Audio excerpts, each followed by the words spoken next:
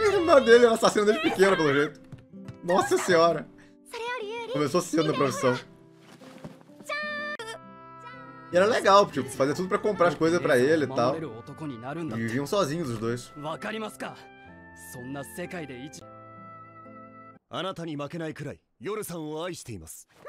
Melhor, tipo, admitindo, ele tá, mas ainda assim ela corou pra caramba.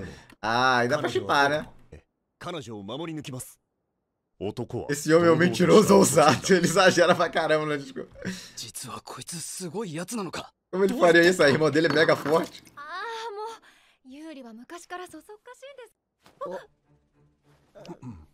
É, aí o disfarce é pro ralo.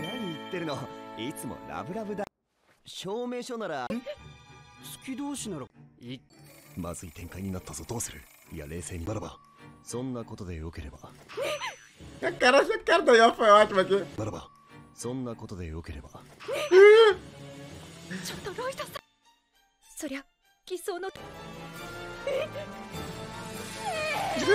A cara da Ion tá muito boa. Ah, tinha que rolar esse beijo. Pela enrolação e ter fechado nessa cena, dá a impressão de que não vai.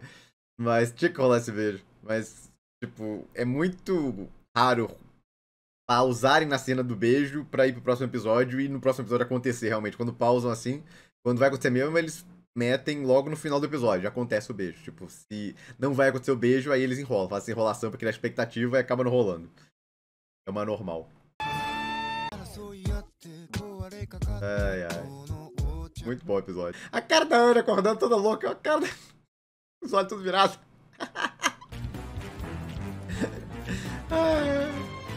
É, o próximo episódio vai ser interessante.